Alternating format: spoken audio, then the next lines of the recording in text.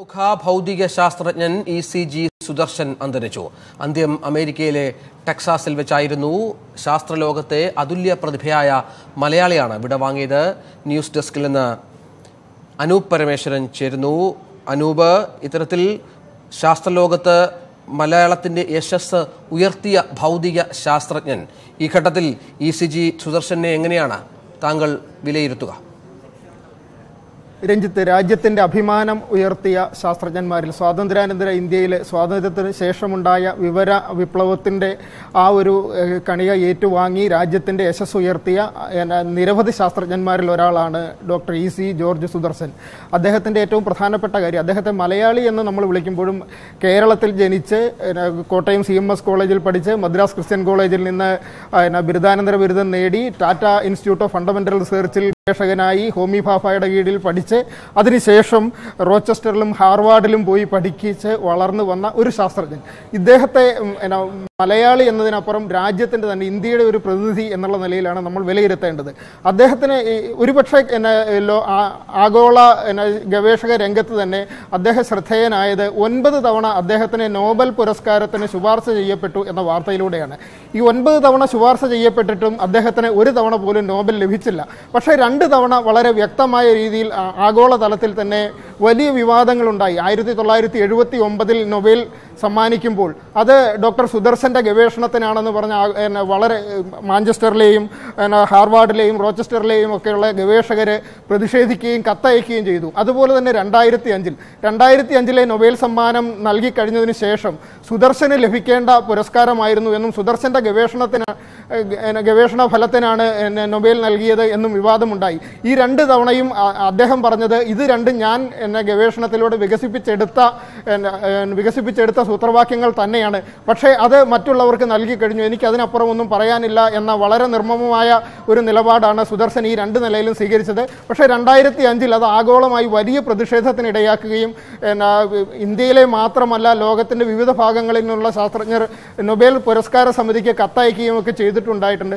ഒരുപക്ഷെ നൊബേൽ ലഭിക്കാത്ത ലോക പ്രശസ്തനായ ഒരു ശാസ്ത്രജ്ഞൻ, തിയററ്റിക്കൽ ഫിസിക്സിലെ 8-9 തവണ 8-9 വളരെ വ്യത്യസ്തമായ ഗവേഷക ഫലങ്ങൾ കൂടി പുറത്തു കൊണ്ടുവന്നിട്ടുള്ള ഒരു മലയാളി കൂടിയാണ്, ഇന്ത്യക്കാരനാണ്. അങ്ങനെയാണ് നമുക്ക് സുദർശനെ വിലയിരുത്തേണ്ടത്. രഞ്ജിത്ത്, ECG സുദർശനെ അനുസ്മരിക്കാൻ ശാസ്ത്രലോകത്ത് തന്നെ ചില പ്രമുഖർ ചേരുന്നു. ആദ്യം ശ്രീ രാജഗോപാൽ കമ്മത്തിലേക്ക്. ശ്രീ രാജഗോപാൽ കമ്മത്ത്, ഏതാണ്ട് 8 തവണ നോബൽ സമ്മാനത്തിന് ശുപാർശ ചെയ്യപ്പെട്ട മലയാളി, ആഗോള രംഗത്ത് ഇന്ത്യയുടെ യശസ് ഉയർത്തിയ ഭൗതിക ശാസ്ത്രജ്ഞൻ, അദ്ദേഹത്തിന്റെ അന്ത്യം സംഭവിച്ചിരിക്കുന്നു. എങ്ങനെയാണ് താങ്കൾ അദ്ദേഹത്തെ അനുസ്മരിക്കുന്നത്?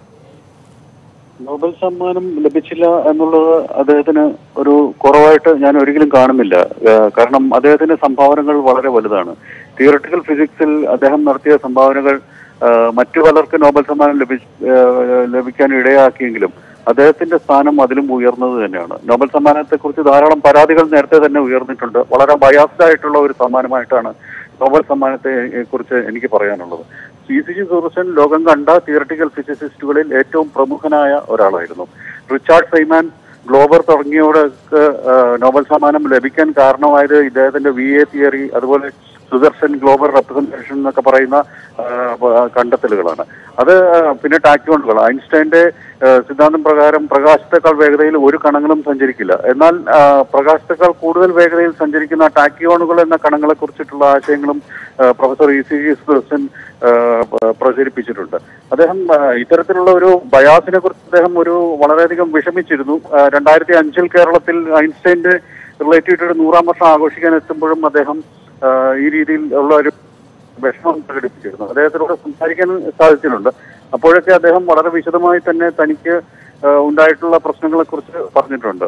അനേകം തവണ നോബൽ സമ്മാനത്തിന് ശരിക്കും നോമിനേറ്റ് ചെയ്യപ്പെട്ടിട്ടുണ്ട്. പക്ഷെ നിർഭാഗ്യകരം എന്ന് തന്നെയാണ് പറയുന്നത്, അദ്ദേഹത്തിന് കിട്ടാതെ പോയത്. അത് പക്ഷേ ഇന്ത്യയുടെ പരമോന്നത ബഹുമതികളെല്ലാം അദ്ദേഹത്തിന് ലഭിച്ചിട്ടുണ്ട്. പത്മവിഭൂഷൺ വരെ അദ്ദേഹത്തിന് ലഭിച്ചിട്ടുണ്ട്. ശരിക്കും ഒരു ഭാരത രത്നത്തിന് തന്നെ അദ്ദേഹം അർഹനായിരുന്നു എന്ന് വേണം എനിക്ക് പറയാനുള്ളത്. കാരണം ഇത്രത്തോളം തിയററ്റിക്കൽ ഫിസിക്സിൽ ആഴ്ന്നിറങ്ങിയിട്ടുള്ള മറ്റൊരു ശാസ്ത്രജ്ഞനും ഇന്ത്യയിൽ നിന്നില്ല. പ്രത്യേകിച്ച് കേരളത്തിന് വളരെയധികം അഭിമാനിക്കാവുന്ന ഒരു ശാസ്ത്രജ്ഞനായിരുന്നു അദ്ദേഹം. അദ്ദേഹത്തിന് ഡൗട്ട് ആൻഡ് സെർട്ടനിറ്റി എന്ന് പറയുന്ന പുസ്തകം വളരെ ആഴ്ന്നിറങ്ങിയുള്ള പഠനത്തിന്റെ ഫലമായിട്ടുള്ള ഒരു പോപ്പുലർ പുസ്തകമാണ്. അപ്പൊ അത്തരത്തിൽ വളരെ ഈ കാര്യങ്ങളെ കുറിച്ച് വളരെയധികം വ്യക്തമായിട്ട് മനസ്സിലാക്കുകയും പക്ഷെ പബ്ലിസിറ്റിയുടെ പിന്നാലെ പോകാതിരിക്കുകയും പിന്നെ ഒരു പബ്ലിക് റിലേഷൻസിന് വേണ്ടി അധികം സമയം ചെലവാക്കാതിരിക്കുകയും അദ്ദേഹം ചെയ്തിരുന്നു. തീർച്ചയായിട്ടും അദ്ദേഹം ടെക്സാസിലായിരുന്നു വർക്ക് ചെയ്തുകൊണ്ടിരുന്നത്. ടെക്സാസിലെ യൂണിവേഴ്സിറ്റിയിലാണ്, ഓസ്റ്റിനിലെ യൂണിവേഴ്സിറ്റിയിലാണ് വർക്ക് ചെയ്തുകൊണ്ടിരുന്നത്. പക്ഷേ അതിന്റെ അത്തരത്തിലുള്ള കാര്യങ്ങളൊക്കെ പ്രചരിപ്പിക്കാനായിട്ട് കേരളത്തിൽ വളരെ തവണ എത്തുകയും അനേകം തവണ പലർക്കും അഭിമുഖങ്ങൾ നൽകുകയും ഈ വളരെ ഡൗൺ ടു എർത്ത് ആയിട്ടുള്ള കാര്യങ്ങൾ അവതരിപ്പിക്കാൻ ശ്രമിക്കുകയും ചെയ്തിട്ടുണ്ട്. പ്രത്യേകിച്ച് ഭഗവത്ഗീതയെ അദ്ദേഹം എപ്പോഴും കോട്ട് ചെയ്യുമായിരുന്നു. ഈ കേരളത്തിലെത്തിയപ്പോഴും അദ്ദേഹം ഭഗവത്ഗീത കോട്ട് ചെയ്ത് സംസാരിച്ചിട്ടുണ്ട്. ഔട്ട് ആൻഡ് സർട്ടിഫിക്കറ്റിയുടെ വശത്തെ കവർ തന്നെ നമ്മുടെ കുരുക്ഷേത്രമാണ് കാണിച്ചിരിക്കുന്നത്. അപ്പൊ അത്തരത്തിൽ ഇന്ത്യൻ ചിന്തയെയും ഭൗതിക ശാസ്ത്രത്തിലെ ആശയങ്ങളെയും സമന്വയിപ്പിച്ചുകൊണ്ട് അദ്ദേഹം ധാരാളം വിവരണങ്ങൾ നടത്താനായിട്ടുള്ള ശ്രമം നടത്തിയിട്ടുണ്ട്. ഭൗതിക ശാസ്ത്ര ലോകത്തിന് വളരെയധികം വലിയൊരു നഷ്ടമാണ്. തീർച്ചയായും അദ്ദേഹത്തിന് നോബൽ നൽകാതിരുന്നത് നോബൽ കമ്മിറ്റിയുടെ തന്നെ നഷ്ടമാണ്. ഇനിയെങ്കിലും അദ്ദേഹത്തിന് ഒരു പോസ്റ്റ്മസ് ആയിട്ട് നോബൽ സമ്മാനം നൽകാൻ തയ്യാറാകണം എന്നുള്ളതാണ് എനിക്ക് പറയാനുള്ളത്. അതുപോലെ തന്നെ ഇന്ത്യയിൽ നിന്നും ഭാരതരത്നം അദ്ദേഹം നൽകാനുള്ള എല്ലാ ക്വാളിറ്റിയും അദ്ദേഹത്തിനുണ്ട്. അപ്പൊ അതിനും സർക്കാർ തയ്യാറാകണമെന്നുള്ളതാണ് എനിക്കിപ്പോൾ പറയാനുള്ളത്. വളരെ നന്ദി ശ്രീ രാജഗോപാൽ കമ്മത്ത്.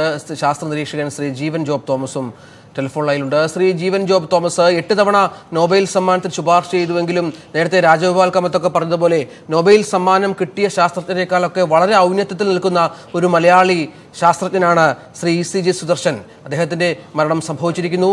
താങ്കൾ അദ്ദേഹത്തിന്റെ ശാസ്ത്ര ലോകത്തിനുള്ള സംഭാവനകളെ ഈ ഘട്ടത്തിൽ എങ്ങനെയാണ് അനുസ്മരിക്കുന്നത്? ക്വാണ്ടം ഒപ്റ്റിക്സിന്റെ ഫീൽഡിൽ ഒരു ഫ്രണ്ട് റണ്ണറായിട്ട് നിലനിന്നതുകൊണ്ടാണ് അദ്ദേഹത്തെ നോബൽ പ്രൈസിന് വേണ്ടിയിട്ട് അന്ന് പരിഗണിക്കുന്ന സാഹചര്യം ഉണ്ടായത്. ക്വാണ്ടം ഒപ്റ്റിക്സിന് നോബൽ പ്രൈസ് കൊടുത്തപ്പോഴും അദ്ദേഹത്തിന്റെ പേര് അതിൽ നിന്നും ഒഴിവാക്കി നിർത്തി എന്നുള്ളതാണ് അതിൻ്റെ അകത്തുള്ള ഒരു പ്രധാനപ്പെട്ട വിഷയം. തീർച്ചയായിട്ടും ക്വാണ്ടം ഒപ്റ്റിക്സിൽ അദ്ദേഹം വളരെ പ്രധാനപ്പെട്ട മുദ്ര പതിപ്പിച്ച ശാസ്ത്രജ്ഞൻ തന്നെയാണ്. പക്ഷെ അദ്ദേഹത്തിന്റെ ഒരു ഔന്നത്യം എന്ന് പറയുന്നത് എനിക്ക് തോന്നിയിട്ടുള്ളത് ഒരു കേവല ശാസ്ത്രജ്ഞൻ എന്നുള്ളതിനപ്പുറം ഇന്ത്യൻ ഫിലോസഫിയുടെയും മറ്റ് ട്രഡീഷന്റെയും ഒക്കെ ബാക്ക്ഗ്രൗണ്ട് ഫിസിക്സിന്റെ ട്രഡീഷനുമായിട്ടൊന്ന് കോർത്തിണക്കിയിട്ട് കുറച്ചുകൂടെ ഹയർ ലെവലിൽ തിങ്ക് ചെയ്യുന്ന ഒരു ശാസ്ത്രജ്ഞൻ എന്നുള്ള തരത്തിലേക്ക് അദ്ദേഹം നിലനിന്നിരുന്നു എന്നുള്ളത് കൊണ്ടാണ് അദ്ദേഹത്തെ നമ്മൾ കൂടുതൽ പ്രാധാന്യത്തോടു കൂടി കാണേണ്ടത്. അദ്ദേഹത്തിന്റെ കുറെ കാലം മുമ്പ് അദ്ദേഹത്തിന്റെ നേരിട്ടുള്ള ടോക്കുകളൊക്കെ കേട്ടിട്ട് ഉള്ള സമയത്തൊക്കെ എനിക്ക് തോന്നിയത് അദ്ദേഹത്തിന്റെ കാഴ്ചപ്പാടുകളിലേക്ക് ഈ പറയുന്ന കേവല ഭൗതികത്തിന്റെ അവസ്ഥകൾക്കപ്പുറം ഭൗതിക ശാസ്ത്രം ഉയർത്തുന്ന തത്വചിന്താ തലത്തിലുള്ള ചില മാനങ്ങളെ കൂടി കോർത്തിണക്കിയിട്ട് സ്വന്തം ജീവിതത്തെയും സ്വന്തം ബാക്കി സാമൂഹിക വ്യാപാരങ്ങളെയൊക്കെ പഠിക്കാനും മനുഷ്യാവസ്ഥയെയും അതേപോലെ തന്നെ പ്രപഞ്ചത്തിന്റെ അവസ്ഥയെയും കുറിച്ചുള്ള ഒരു തത്വചിന്താപരമായിട്ടുള്ള തലത്തിലേക്ക് ഉയരാൻ ഉള്ള ഒരു ശ്രമം അദ്ദേഹത്തിന്റെ ചിന്താ പദ്ധതികളിൽ ഉണ്ടായിരുന്നു. ഒരുപക്ഷെ അത്തരത്തിലുള്ള ഒരു തോട്ട് പ്രോസസ്സിലേക്ക് വഴിമാറി സഞ്ചരിച്ചുകൊണ്ടുകൂടി ആവാം പലപ്പോഴും ഈ പറയുന്ന നോബൽ പ്രൈസ് കമ്മിറ്റിക്ക് മുമ്പിൽ അദ്ദേഹം പരിഗണിക്കപ്പെടാതെ പോകുന്നതെന്നും എനിക്ക് തോന്നിയിട്ടുണ്ട്. കാരണം പലപ്പോഴും പ്യൂർലി മെറ്റീരിയലിസ്റ്റിക് ആയിട്ടുള്ള ഒരു മെത്തഡോളജിയിൽ നിൽക്കുന്ന ആളുകൾക്ക് കിട്ടുന്ന തരത്തിലുള്ള സാധനം ആയിരിക്കില്ല ഈ ഫിലോസഫിക്കൽ ബാക്ക്ഗ്രൗണ്ടിലേക്ക് കുറച്ച് മാറുമ്പോൾ ഉണ്ടാവുന്നതെന്ന് എനിക്ക് തോന്നിയിട്ടുണ്ട്. അത്തരത്തിലാണ് അദ്ദേഹത്തിന്റെ കോൺട്രിബ്യൂഷനെ ഞാൻ കാണുന്നത്. നന്ദി ശ്രീ ജീവൻ ജോബ് തോമസ്. അനൂപ് പരമേശ്വരൻ ഒരിക്കൽ കൂടി ചേരുന്നു. അനൂപ്, ഇത്തരത്തിൽ അദ്ദേഹം ശാസ്ത്ര ലോകത്തിന്റെ ഔന്നത്യത്തിൽ നിൽക്കുമ്പോഴും ലോകമെമ്പാടും പ്രശസ്തനായ ഒരു ശാസ്ത്രജ്ഞനായി വളരുമ്പോഴും മലയാളവുമായുള്ള ബന്ധം, കേരളവുമായുള്ള ബന്ധം അദ്ദേഹം എപ്പോഴും സൂക്ഷിച്ചിരുന്നു. നമുക്ക് ചിത്രങ്ങളിൽ നമ്മൾ കാണിക്കുന്ന ചിത്രങ്ങൾ കൂടി വ്യക്തമാകും. അദ്ദേഹം പലതവണ കേരളത്തിൽ വന്നിരുന്നു, തന്റെ അനുഭവങ്ങൾ പങ്കുവച്ചിരുന്നു. ഭഗവത്ഗീത അദ്ദേഹം പലപ്പോഴും കോട്ട് ചെയ്തിരുന്നു. ഇത്തരത്തിലുള്ള അനുസ്മരണങ്ങളൊക്കെ നമ്മുടെ പ്രമുഖർ നടത്തിയിട്ടുണ്ട്. അത്തരം കാര്യങ്ങളെക്കുറിച്ച് നൽകുന്ന വിവരങ്ങൾ എന്തൊക്കെയാണ്? ഭൗതികശാസ്ത്രത്തിലെ ഒരുപക്ഷെ ഒരിക്കലും സ്വീകാര്യമായ ഒരു വഴിയിലായിരുന്നില്ല ഡോക്ടർ EC ജോർജ് സുദർശൻ സഞ്ചരിച്ചത് എന്നുകൂടി നമുക്ക് പറയേണ്ടി വരും രഞ്ജിത്ത്. കാരണം അദ്ദേഹം ഇന്ത്യൻ ഭൗതികശാസ്ത്രം, ഇപ്പോൾ സ്റ്റീഫൻ ഹോക്കിങ്ങിനെ പോലുള്ള ആളുകൾ ദൈവം ഉൾപ്പെടെയുള്ള സർവ്വ സാധനങ്ങളെയും നിഷേധിക്കുമ്പോൾ ജോർജ് സുദർശൻ ബൈബിളിനെ മാത്രമാണ് നിഷേധിച്ചത്. അദ്ദേഹം ഒരു ക്രിസ്ത്യാനിയല്ല എന്ന് ഒരു ഘട്ടത്തിൽ പ്രഖ്യാപിക്കുകയും എനിക്ക് ഈ ബൈബിളിൽ പറയുന്ന കാര്യങ്ങളിൽ തൃപ്തിയില്ല എന്ന് പറയുകയും ചെയ്ത അതേ EC ജോർജ് സുദർശൻ പിന്നീട് വളരെ കാലത്തിന് ശേഷം അദ്ദേഹം ഭഗവത്ഗീത ഉൾപ്പെടെയുള്ള കാര്യങ്ങൾ കൂട്ടുകയും അത് മറ്റൊരു തലത്തിലാണ് അദ്ദേഹം അതിനെ ഉപയോഗിച്ചിരുന്നത്. നമ്മളിന്ന് പറയുന്നത് പോലെ വേദത്തിൻ്റെ കാലത്ത് എന്തെങ്കിലും ഭൗതികപരമായ ഒരു നേട്ടമുണ്ടായി എന്നുള്ള ഇതിന് വേണ്ടിയിട്ടല്ല, അതിൽ ഉപയോഗിച്ചിരിക്കുന്ന ചില കോയിനേജുകൾ, ചില വാക്കുകൾ ഇതിനെ ഉപയോഗിച്ച് അതിൻ്റെ ഒരു ആത്മീയ തലവും ഇന്നത്തെ ഭൗതിക ശാസ്ത്രത്തിൻ്റെ തലവും കൂട്ടിയിണക്കിയാണ് അദ്ദേഹത്തിൻ്റെ ലേഖനങ്ങൾ വന്നിട്ടുള്ളത്, അദ്ദേഹത്തിൻ്റെ പ്രസംഗങ്ങൾ വന്നിട്ടുള്ളത്. ഒരുപക്ഷെ ഇന്നത്തെ നമ്മൾ വളരെ സിസ്റ്റമാറ്റിക് ആയിട്ട് എടുക്കുന്ന ഭൗതിക ശാസ്ത്രജ്ഞരുടെ ഒരു വഴിയിലായിരുന്നില്ല ഡോക്ടർ സുദർശൻ സഞ്ചരിച്ചിരുന്നത്. ഡോക്ടർ രാജഗോപാൽ കമത്തൊക്കെ ജീവൻ ജോബും ഒക്കെ സൂചിപ്പിച്ചതുപോലെ തന്നെ അതുകൊണ്ടുകൂടി ആയിരിക്കാം ഒരുപക്ഷെ 2005-ലും 1979-ലും അദ്ദേഹത്തിന് നൊബേൽ ലഭിക്കാതെ പോയത് എന്നുകൂടി നമുക്ക് കരുതേണ്ടി വരും രഞ്ജിത്ത്. ശരി.